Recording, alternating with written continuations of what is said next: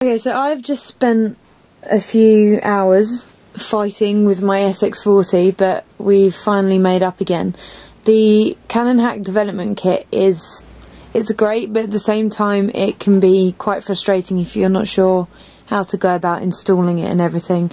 I originally started off installing, there's two different ways to install it. You can either convince your camera that it's installing a firmware upgrade, or you can trick it to boot the development kit when it loads up. And the way you do that is you do it by locking the SD card, which I'm going to show you.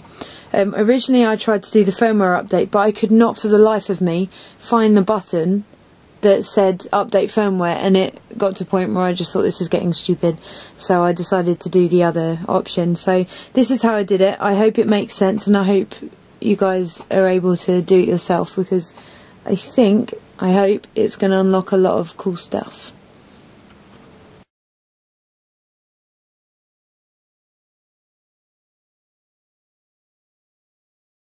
The most important thing is to find out what version of it you need. You've got to make sure that you don't download a version that's not appropriate for the firmware that's on your camera. So the first thing you want to do, I'm on a PC, so this is going to be PC based, so I apologise if it's no use to you at all. But if you just click your start, go to Notepad, and we're going to create a new file in Notepad. So File, Save As, we're going to save onto our memory card, and we're going to create a document that is ver.req. It basically stands for version request, if you're interested. Now we're going to also save as, and make it vers.req. That's just so that sometimes it wants VRS for version, not VER. So just to be safe, you might as well do both. So they're saved onto the memory card there. Just check that they're on there. Yep, so they're on the memory card. And then I'm going to show you what happens so that you can check your firmware version. Okay, so the site I was reading, they suggested taking one picture just so that you had a picture on the card so that you can go into playback mode. So I just took one random picture there. And what you do is you press the function set button and then the display button. Don't just press and hold function set, because it will do this and you'll end up with your timer.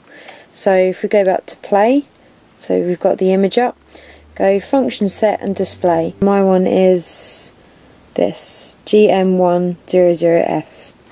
So once we've got our firmware version confirmed, just go into Google and type in CHDK card tricks. And it'll be the first link that comes up. So if you click on that one,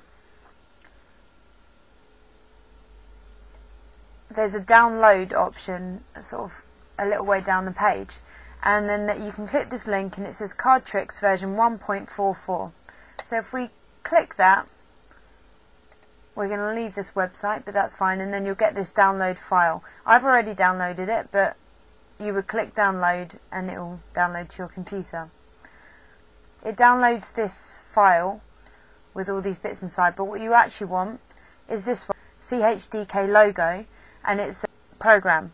So if we open it up, just minimise everything else. If we open it up, this is what our card tricks looks like. What we want to do, make sure the auto box is ticked above the SD card. We're going to click this picture of an SD card and pick the one that we're going to run our Canon Hack Development Kit on. So click OK, and then we want to format as FAT, and that's just so that it can run the hack software on it. So yes, we're happy for you to wipe everything, so make sure you've backed up everything off of that card. So click OK, and it will say formatting card as FAT16, and you'll also be able to see the amount that it's formatting there. So you can see that's now finished, and the option next to it has been made available. You can now click make bootable, and if we click that, click OK, what it's basically saying is that you'll now be able to boot the hack within the camera. I'll show you that in a minute. So just click OK, and then you're going to download the Hack Development Kit. So we're going to click this button here, And now remember, you've already checked which firmware option you need. So there's a whole list here, and we are all the way down the bottom. There we are, Powershot SX40 HS. Now you should know which letter sort of corresponds to your camera. Mine was F. Yours could be any of these. Yours may even be a version that's not out yet. So just be aware of that. So anyway, so you click the one that you want. And you download that. And once you've got the version you want, go to this button here, CHDK to card. So it's basically saying you're going to put the zip file onto your card now. So mine opens straight up from my downloads. You might have saved yours somewhere else. And then you just click the zip and click open. And what that's doing, that's now unzipping it all onto the memory card so that you'll be able to use it on the camera. So again, you get this box that's showing up, and it's just running through everything, so you know it hasn't got frozen. You can see it's actually doing actions, and it's putting it all onto the card for you. And once that's done, just close the card tricks and eject your memory card.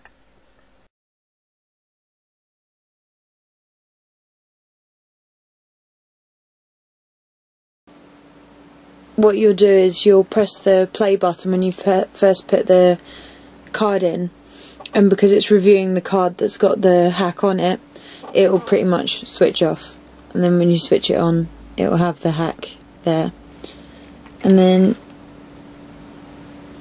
we're back to normal, but you'll see there's these extra options, like it shows you the battery level and the clock and stuff like that. You can change all this in the menu, but for now, you know, it's not really needed. What's important to know, just so, because obviously if you've installed it, you're going to want to go through all your options. Your shortcut button up the top here stops being your shortcut button and starts being Alt. So if you press it, you'll see this menu comes up the bottom and it says Alt there, which means that now when you press the menu button, you're actually using the hack menu button, not the main one. If you want to use the main menu, just press menu again to get out of that. Just press the shortcut button to get rid of the Alt. So you see, press it once, Alt's on, press it again, it's off.